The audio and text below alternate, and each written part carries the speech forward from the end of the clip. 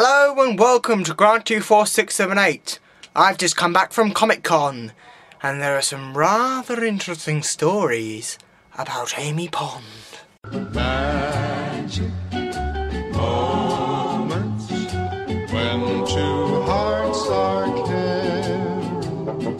Magic moments, memories we've been sharing. And he finds out that if he strokes his penis too much, it'll explode. So, Comic-Con. The first thing that annoyed me about Comic-Con was the fact that Amy Pond was there.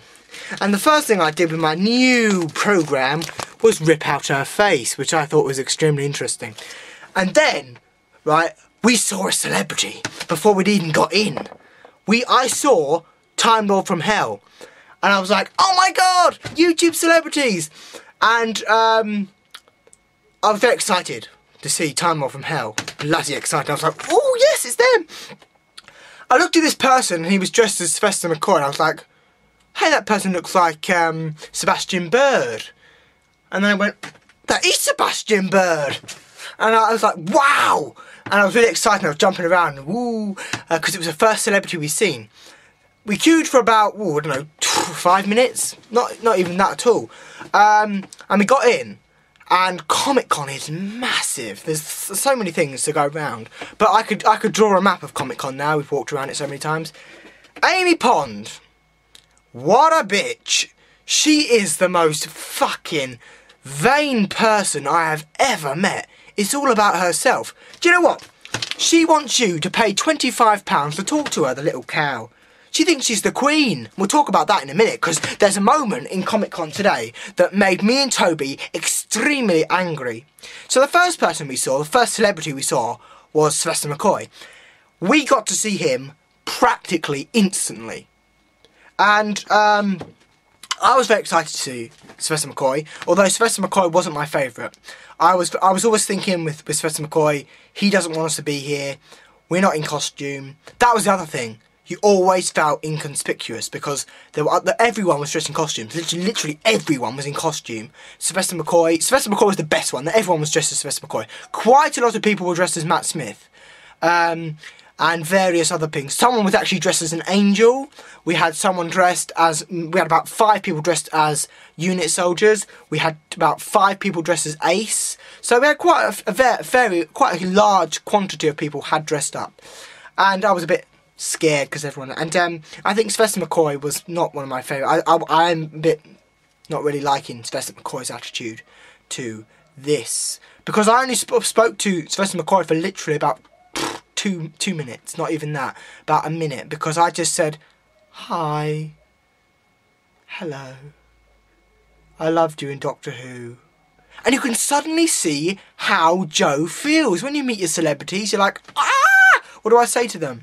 And I sort of planned out what I was going to say to them, and I, got through it. And I basically said to Syvester Mccoy, oh, it was very nice to meet you. And I shook his hand. Shook the guy's hand. I shook Syvester Mccoy's hand.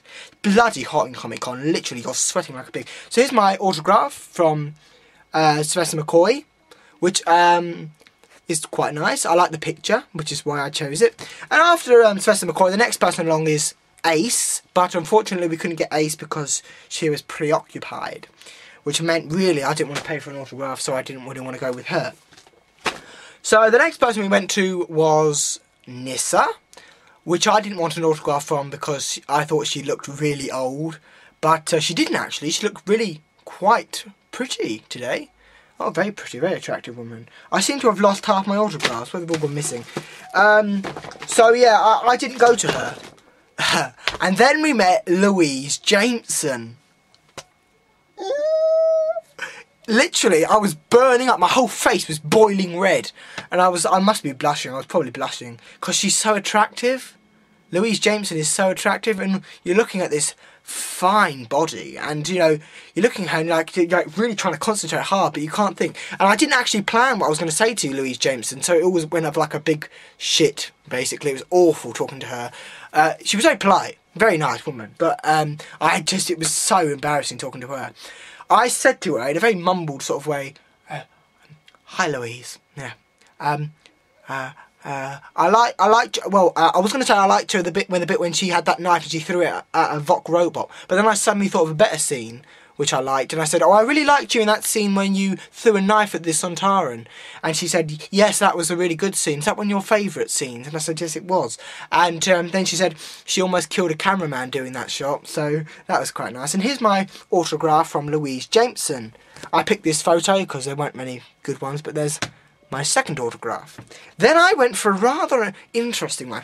John Leeson, who plays the voice of K9, practically forced me into getting an autograph from him, because he was like, what can I do for you? And I said, well, I don't know. So I got, and it's actually, John Leeson's autograph is actually one of my favourites. It is one of my absolute favourites, because it's such a beautiful picture. Here's John Leeson's autograph, and I love this one because it's got Luke in it, and it's really sad that Luke's gone, so it's nice. It's a nice photo. You can't really see it on the camera, but yeah, there we go. It's a nice sort of position to put it in. Lovely, and I like that one. It's one of my favourites. Then we went to go and see, well, let's have a look. Who do we see next? Well, then we sort of had a break and we had lunch, and I talked to Time Lord from Hell in a rather embarrassing situation. I said to him, oh, you're Time Lord from Hell, aren't you? And I said this to Sebastian, and he said, and he was pointing to Tony. So, you know, I was sort of like, hi, bye, and it was like a really quick conversation. I just was so excited to see them that I was just like, oh yeah. I mean, I would have been excited to meet any YouTube celebrity. I was really hoping Batman March would come, because I don't know how far he lives away, but Batman March would have been that would have made my day if he was there. I would have walked up to him, shook his hand, and said, hello, you're awesome. Do you remember me? I'm Grant McCluskey. I'm on your Facebook. I'm on your YouTube. Always typing away, because Batman March is obviously a very interesting person, and I thought he was there for a moment because I saw this picture, and you know, if you're a friend of him on Facebook, he does these little prints, and there was a person who did practically the same print as him, and I thought, oh, that may be him. So after that, I went to go and see Sarah Sutton, and I didn't get an autograph off her because I only wanted to say a quick hello. So I said hello to her, and I said, I've actually been listening to you on the audio plays, and one of my favourite audios with you is Spare Parts. She agreed with me on that, and she said, if I was to recommend a story, that would be the one to recommend. So I liked my chat with Sarah Sutton. And then we went shopping, and we went round all the stalls. And I got this, which I hadn't unwrapped yet. It's a Doctor Who clock with all the doctors around it. We start off with William Hartnell, Patrick Troughton, John Pertwee, Tom Baker, Peter Davison, Colin Baker, Syvester Mccoy, Paul McGann, Chris Ferguson, David Tennant, Matt Smith, and the excellent bit at the end, which I love. They've got Peter Cushing there. Then I bought an exact copy of that with a big... oh, careful.